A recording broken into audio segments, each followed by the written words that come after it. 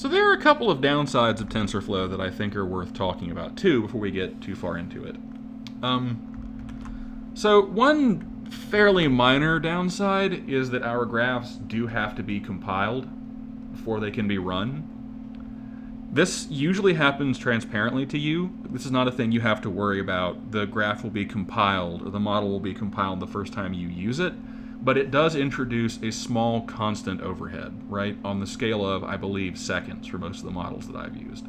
Not too bad, very minor downside, but worth noting, right? A constant overhead of a couple of seconds on top of all the advantages that it gives us is not so bad.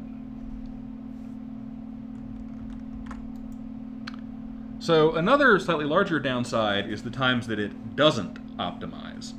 So when it cannot reach in to CUDNN or ROCm and find an optimized library, the code that it generates is going to be slow.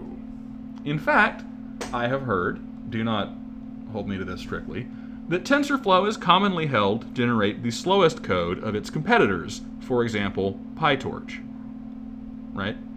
So when it cannot use the optimized CUDNN stuff, and it has to generate its own code is relatively slow, relative to other, like, hardware and GPU accelerated deep learning frameworks.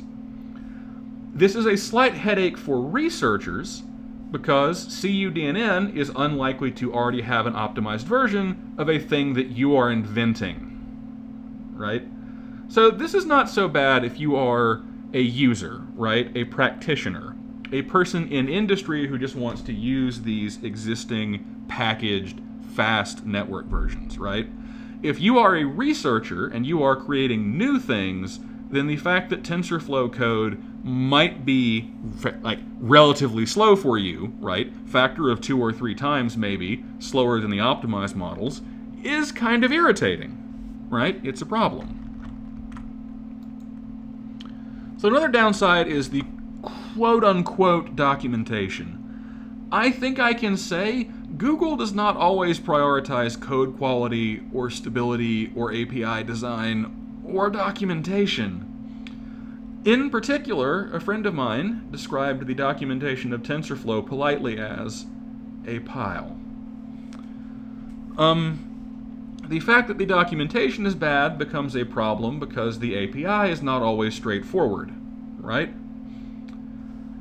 So I remember taking a very, very long time to figure out what tf-cond, for conditional, good lord, was supposed to take in tf1. Took a long time. The documentation did not clearly say, the help was not very helpful, experimenting didn't work. It was a pain, right? Wasting days trying to get this to work. To some people, I'm just confessing how stupid I am, right? But I kind of blame the fact that their documentation is bad and their API design is not clear. So this is also why you, this is also why you pay me, right? Or why West Georgia is paying me to teach this class for you, right? Because trying to learn this, trying to cut your teeth on this bad documentation and not very clear API is unpleasant. I have already undergone some portion of that pain for you.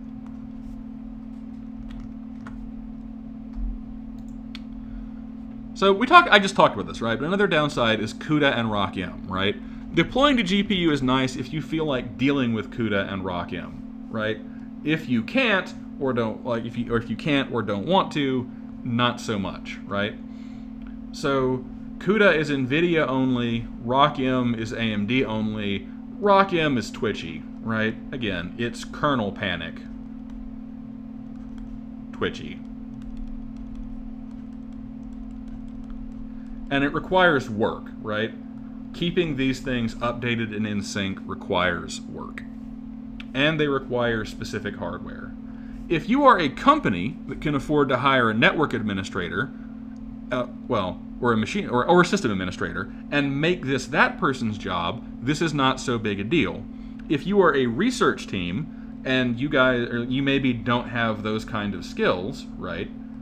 And you don't have people who want to be spending time on this, it is a bigger problem. Again, God knows, the So the server we use for CUDA in my work group does occasionally blow up and just stay down for days or weeks because nobody in our group, well, I guess one guy is, right? But there's one guy in our group who is particularly good at wrangling these libraries and Docker and everything else he has to do to get it to work, and any problems that occur just kind of have to wait for him.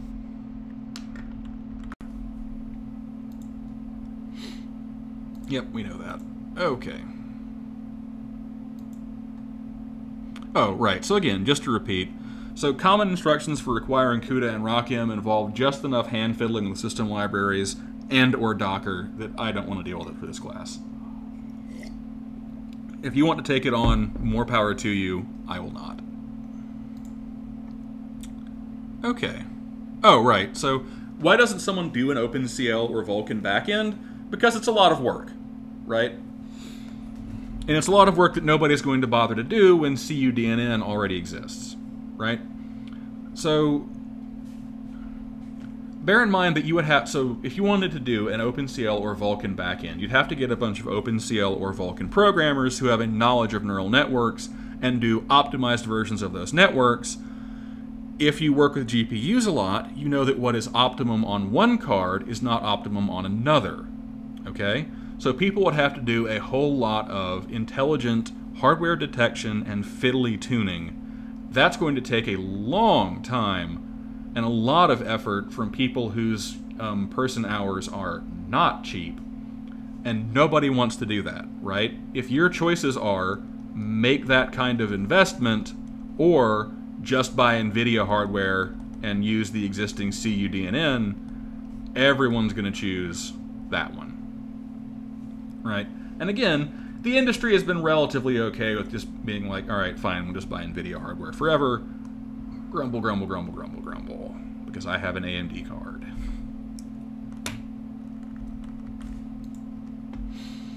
So another downside is that TensorFlow might be absorbing and smothering other projects. If you're comfortable with TensorFlow, maybe you don't care, right? But it is worth noting. Keras used to be an independent project, right, that had a bunch of different backends, right? So Keras could use TensorFlow, or I think PyTorch, right? Or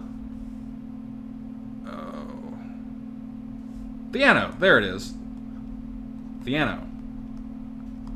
As of TensorFlow 2, that is no longer the case. As of TensorFlow 2, Keras is a TensorFlow component, and all the other backends are deprecated. If you're a TensorFlow user, maybe you don't care. If you are a PyTorch, right, or Theano user, maybe you are slightly annoyed. Or maybe not if you're a Theano user. Maybe you have other problems because Theano is dead. Theano was a competitor to TensorFlow. It was an older project that kind of did what TensorFlow does, right? In Python, you would build a graph, and then it would deploy that graph to GPU. The creator of Theano specifically abandoned it, gave up on it, because high-quality industry solutions came to exist. And by that, he meant PyTorch and TensorFlow, right? So TensorFlow, I think it is fair to say, is absorbing or smothering some other projects that might have been also good or useful. All right, so there are our downsides. Next, let us look at some example code.